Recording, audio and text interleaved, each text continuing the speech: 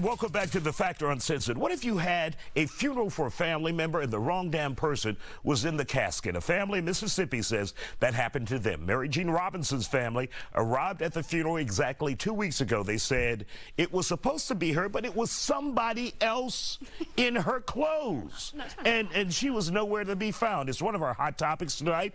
Joining us to talk about it, radio host Layla E., kinkologist Lady McCallan, and radio personality KG Smooth.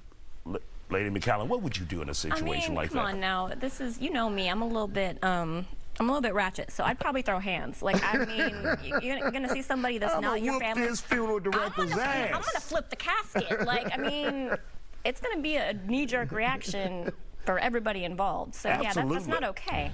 In any way, shape, or form, that's not okay. It is just traumatizing to a family, right, Layla? I mean, Harpo, who is this woman? You know, like, yeah, exactly. It's like you would have a lot of mixed reactions, but it's more so the fact that there's someone else wearing your loved one's garments that is the more shocking thing. Because I could understand a mix-up, but you would undress a whole damn wrong person?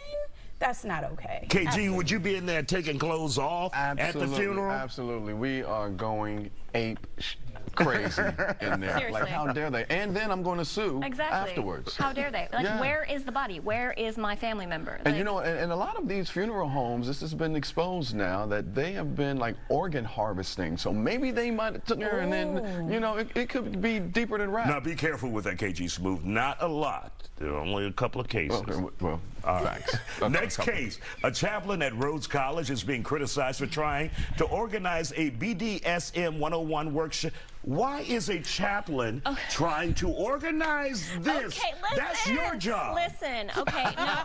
Okay, so there's different factors. Okay, really quick though, for those who are not familiar, what is BDSM? Okay, so it's basically kink. It's basically bondage, submission, masochism, sadism, okay? So it's basically just anything you think about being kink related. Like spanking that ass. It could be, yeah, choking, spanking, anything, role playing. Show me an example with Layla E. Oh, girl, no, you need consent for that. We'll talk about that later, okay? I see what you did there. Right, yeah. No, but I mean, honestly, like, these are college kids. We should have introductory sex ed starting in, like, puberty age, right? Why don't we? Because we're a horrible country when it comes to sex education.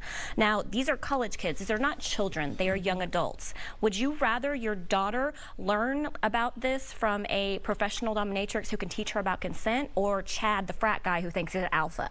There you go. Layla, your thoughts on this chaplain teaching this? You know what? I actually don't think it's a problem. It's a lot better than going to X videos and trying to discover it yourself and then choke yourself to death or have somebody else do something. So I honestly really think that this is something that is needed. And like you said, lot earlier on, these are adults. They've been doing way worse. All right, let's hear from... Listen, these church folk are the freakiest, so I am not surprised because they are the freakiest ones. Get me canceled tonight. They're the freakiest ones. KG gonna get me canceled. Thank you guys for joining us. We'll be right back.